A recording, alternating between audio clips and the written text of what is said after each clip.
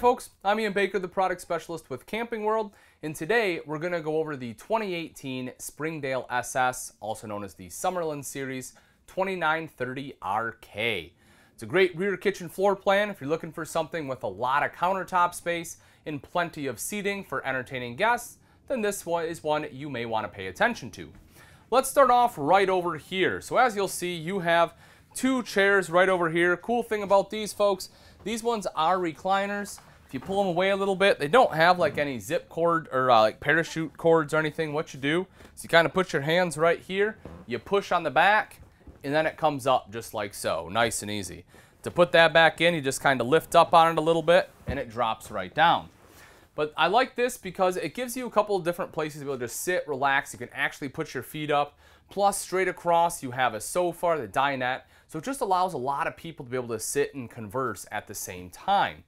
Right in the center here, you will see you have kind of like a little end table. So you have a spot where you can put your beverages or set your laptop down. If you need to charge anything, you have an electrical outlet right next door. And you'll see you also have storage underneath. So it's a great place for some extra reading material. So that way you can pull it out and, read a nice book or magazine while you're sitting right here in your recliner. Big window right behind that not only lets in a lot of natural light, but also gives you a great view out to your campsite. LED light here at night, and then you have storage running all the way across the top. If we take a step back here, we start to move into the gorgeous kitchen. And as I said, folks, huge countertops in here. This is generally the big draw to a rear kitchen, is all this prep space. So if you love to cook and entertain, again, this definitely gives you the room to do it. You have this prep space right here, an electrical outlet, so if you need to plug in anything else right there, you can. Of course, your large single bowl sink right here with a high-rise faucet. Another electrical outlet over to this side, more countertop space, and then right over here is your 3-burner cooktop. Again, this is recessed with the glass cover, so you can use this as prep space too. To access the burners, you just fold that up like so, nice and easy. And then right underneath is your oven in case you want to do some baking. So let's look at some storage underneath. We'll start right underneath the sink here. Open that up. You'll notice you do have storage there. You also have a drawer right over here. And then you have a couple more drawers right here. So that we have a spot which you can put your flatware, as well as some of your other utensils like spatulas, knives, things like that. And then you have storage running all the way across the top. So we'll open this up. You can see all that we have plenty of room for your cups, your plates, your bowls. You want to put some food items up here, you can do that as well. But just great storage all the way across. LED lights again underneath helping to light up the kitchen space. And you have a couple of windows here for light during the day. Right back here on the wall, you'll see the Suburban water heater. Notice you have a switch for gas and electric. As long as you have shore power and propane in your tanks, you can turn both of those on at the same time for quicker recovery. You also see directly underneath that is your tank monitoring panel, so you can monitor your tanks as well as the battery. Microwave right up top. This is we're going to be pretty close to what the unit weighs, right around 6,600 pounds. And directly underneath that is your hood with a light and a fan. Moving over, we get into the fridge-freezer combo. We open that up. You can see you have plenty of space in there, cut out there as well. You have a couple of drawers down below. This unit does run off both propane and electric and also has automatic switchover. Directly underneath that, you will see your fuse box. That is where your fuses as well as your breaker will be located. And then as we take a step kind of moving back up, you'll notice the large super slide right over here. Big dinette can easily sit 4 people, so that way, you can sit down, have a meal together. You'll see you do have some auxiliary lighting underneath the seats, which is kind of cool. This also does drop down into a bed, so if you need additional sleeping space, you need a spot to put a pack and play where it's up and out of the way, you can remove the legs and the flanges in the floor as well as the table, drop the table down on the little ledge there, take the cushions, and put them right on top. Windows all the way around to let in natural light here, and right in between the dinette and the sofa, you will notice that you have dual USB port so you can charge your electronics. A little bit of storage across the top here. And then we drop down to the sofa itself. It is a jackknife style sofa. Couple things I like about this. One, it has built-in armrests on the side, so it is a lot more comfortable to sit in. And two, you have this foldable armrest right here. So you can put this up if you want to snuggle with someone, or you can drop it down, give yourself a little division and a place to put your arm. Plus it also opens up some cup holders there.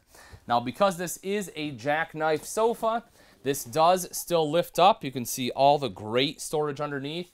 Excellent spot to put some larger items like guitars, bedding, things like that. And that does fold down into a bed. Now mind you, it's not a huge bed, but if it's a kid that needs a place to sleep, that's perfect for them. Take a look directly above me and you will see the AC. This unit has ducted heat as well as ducted AC. And the AC unit here also has a quick dump feature. So if you need to cool it down in a hurry right in this main living space, you're loading and unloading, open that up, cools it down quick, close those off, and then it will cool down the rest of the camper. If you want to watch TV, this is where your TV will go. Hookups for it are right over there.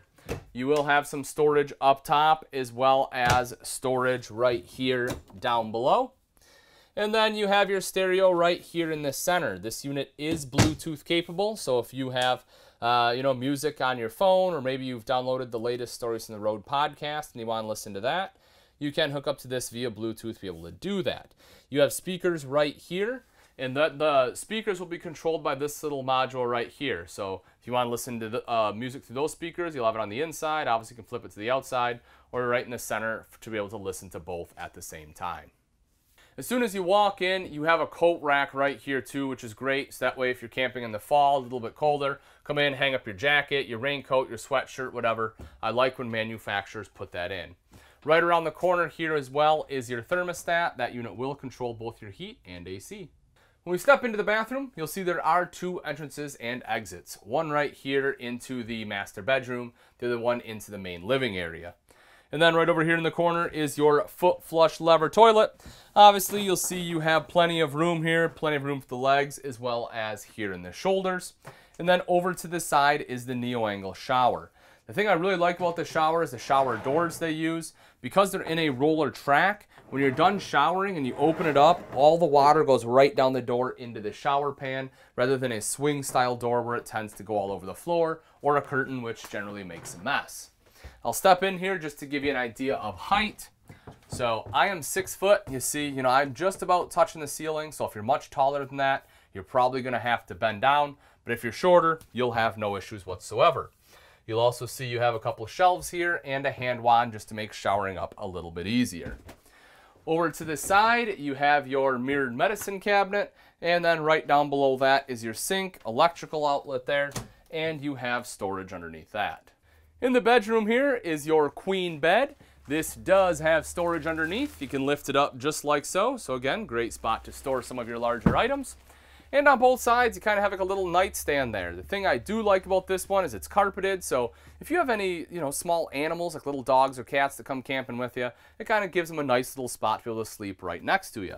Also, you have electrical outlets on both sides, so if you need to plug in a cell phone or maybe if you have a CPAP machine that you need to bring with you, you can easily accommodate that. Right over here, this is pretty cool too. Now currently I have the pass-through open just to kind of show you so you can see with light. But what you do is you take a clothes basket, put it right there in your pass-through. Then you can take all your dirty clothes, drop it right down in there so you don't have to clutter up the inside of the camper.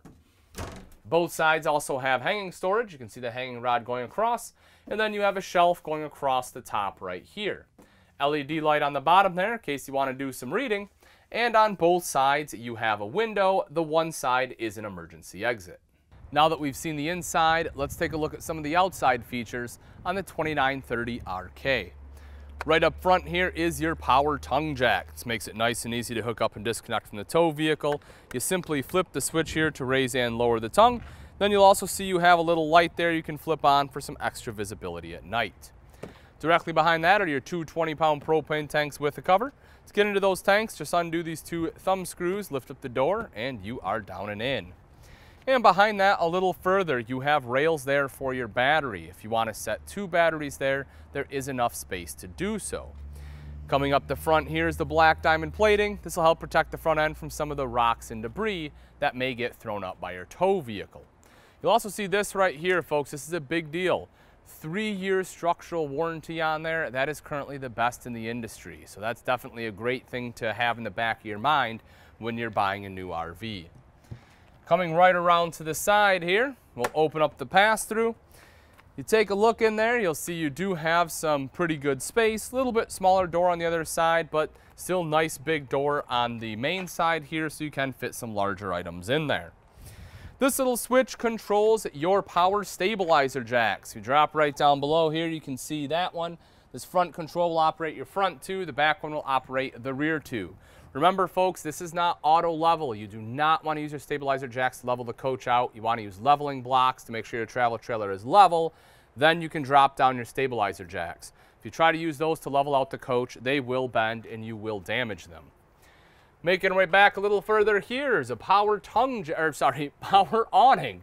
Touch a button to roll that out. Same thing to have it go right back in, and you have an LED light strip underneath there. The thing I love about this awning, folks, is how big it is. It covers almost the entire side of the camper here.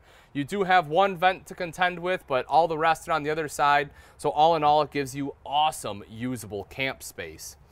To get into the 2930 here, you have 3 foldable steps with a grab handle there just to give you a little extra control when you're entering or exiting the RV. Taking another step back here, this one does have nitrogen-filled tires for what that's worth to you. Also has easy lube axles on there when you remove that cap, which makes the maintenance side of things a little easier. And then right back here, as I mentioned, that is that rear stabilizer jack control. Right here's electrical outlet. If you need to plug anything in outside, that's the place to do it. And right up above here, you do have one of 2 speakers. This is one, the other one's more toward the front of the awning there. But as I previously mentioned, those are controlled by that multimedia center inside. Coming around to the back, spare tire right here is mounted on the bumper. Great thing about this, folks, it's probably the easiest place to get to. You don't have to get down on your hands and knees or crawl underneath your camper. Hopefully never have to use it, period. But if you do, again, it is easy to get at. The bumper on here is a square tubular bumper. It does have the end caps. That way you can store your sewer hose in it so it's not riding around with everything up front in your pass-through. If you drop down, take a look underneath here, you can kind of see it. This is part of the Arctic package that's on here, folks. That is a fully enclosed underbelly in there. So that way it helps keep out a lot of the rodents and stuff in the off season, and also a lot of the road grime while traveling. Plus, it helps insulate your lines and your tanks in there, so you know, less chance to have anything freeze up on you. Right there's your 30-amp power cord. Open that guy up. You can pull it out, plug it in. It's great that it's right here in the back, as your electric post generally tends to be more toward the rear of the campsite. And then right up top is your backup camera prep. Folks, if you want a backup camera, having a prep makes it a lot easier to have that installed, meaning it'll save you a lot of money on labor. Right around the corner here is your cable inlet. And right down below is one of your 2 terminations. This is for one of your gray tanks. The other one is in front of the slide, which I'll show you in just a second. Your outside shower is right up here. That does have both hot and cold water access. And as I promised, right down underneath there, folks, is your main termination. Both your black tank valve is there, as well as your other gray tank valve. And lastly, right up front here are your water inlets. This first one right here is to fill your fresh tank if you plan on doing some boondocking, and right next door is your city water inlet. All right, folks, that wraps it up. Again, this is a 2018 Springdale SS or Summerlin Series 2930 RK. If you're interested in this travel trailer and you'd like price and availability, simply click on the link in the description below. Thanks again for watching. I'm Ian Baker, and let's go camping.